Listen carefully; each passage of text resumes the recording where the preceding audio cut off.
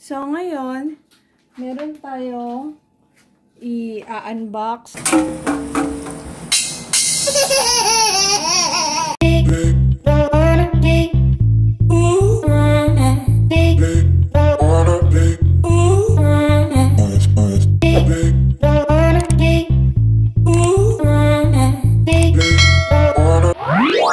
Na nakikita niyo dito, Smartcook Mini Air Fryer. Enjoy delicious food without guilt. The easiest way to prepare healthy, low-fat meals. Ito yung air fryer, yung nakakapag-prito siya ng walang mantika. Ito ang kanyang mga quick specs. Rapid air circulation technology, wide temperature range, dual knob controls, BPA-free, no oil needed, 2.5 liters. So, maliit-liit lang siya. Meron tong mas malaki, mga 4 to 5 liters. Ito 2.5 lang. Buksan na natin. Yay!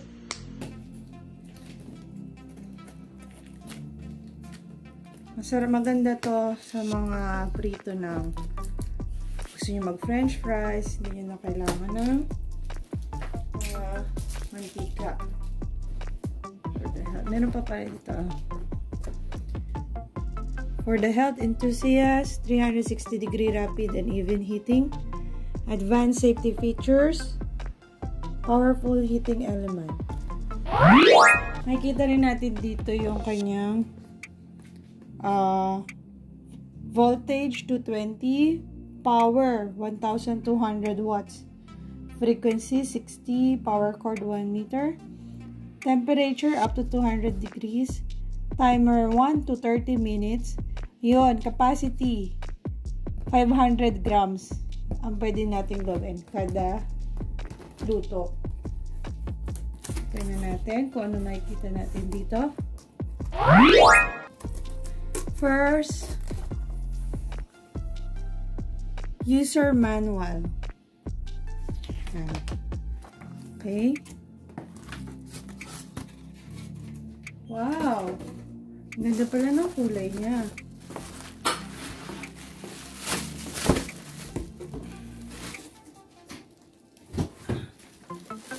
Yan siya.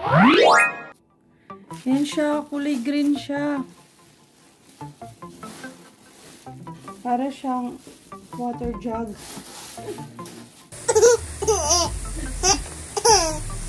$2.5 liters. Tingnan nyo. Mga mahigit isang ruler lang to. Siguro mga 14 inches lang to.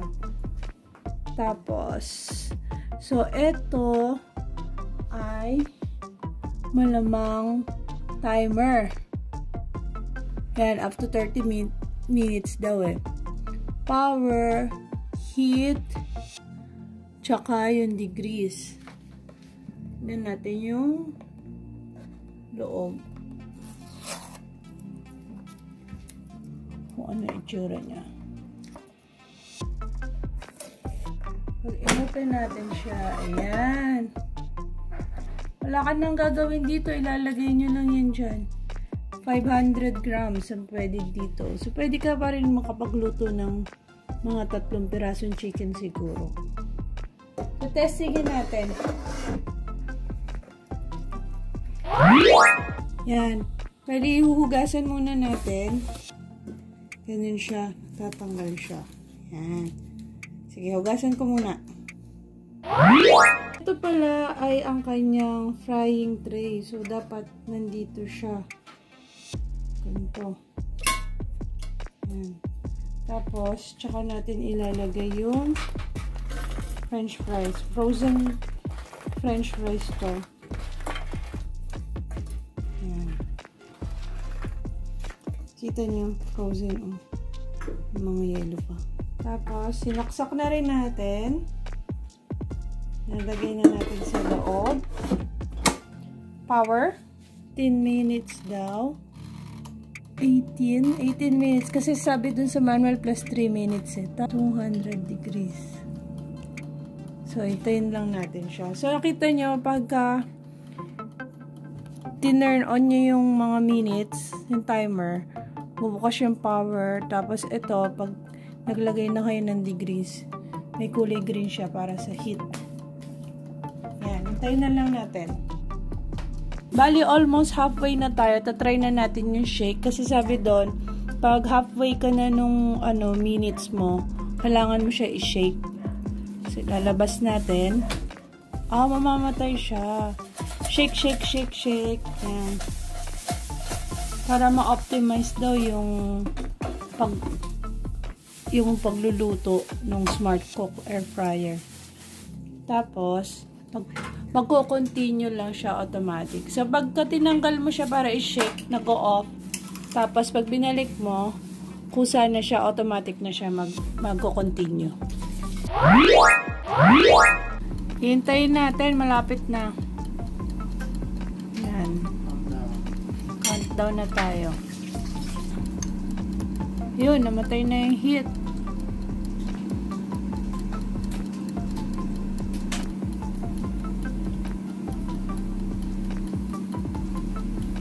Parang sobra na dun sa 0 ah. Hindi pa rin namamatay ah.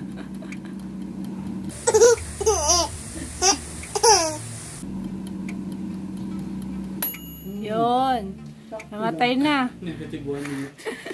Parang lumagpas tayo na unti dun sa 0 bago siya mamatay ah. Ayan, kukunin na natin. Malalaman natin kung anong. Wow! Wow! Walang oil.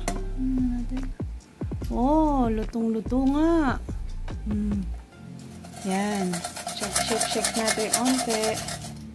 Silagay na natin doon sa nilagyan. Para makita natin. Smartcook air fryer. No oil. Kapag luto tayo ng french fries nang walang oil. Yan. Yan na. Meron tayong paborito nating barbecue flavor. Para makompleto. Shake na natin siya. Shake fries.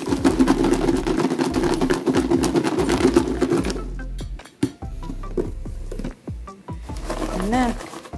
Kinapitan ba? Parang hindi siya masyadong kinapitan. Isang alog po nga. Medyo mahirap siyang kapitan dahil wala siyang mantika eh.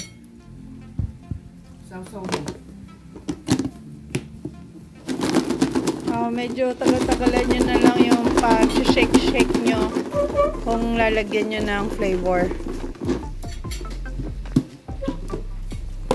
Yan. Tingnan natin kung okay na.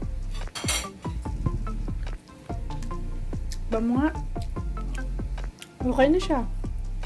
No? Price na ba? Sakto. Saktong-sakto na yung ano niya. Yay!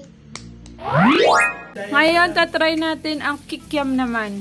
KIKIAM ang gagamitin natin.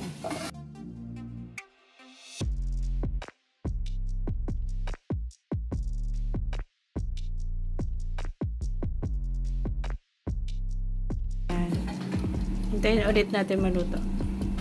Shake natin. Shake. Ayan, dumobo na yung mga KIKIAM. Shake. Okay, pasok. Nag-auto ulit siya. Tapos na siya. Tingnan na natin. Yan, tataba. Ito na yung KIKIAM. Oh. Ay, init. Okay na.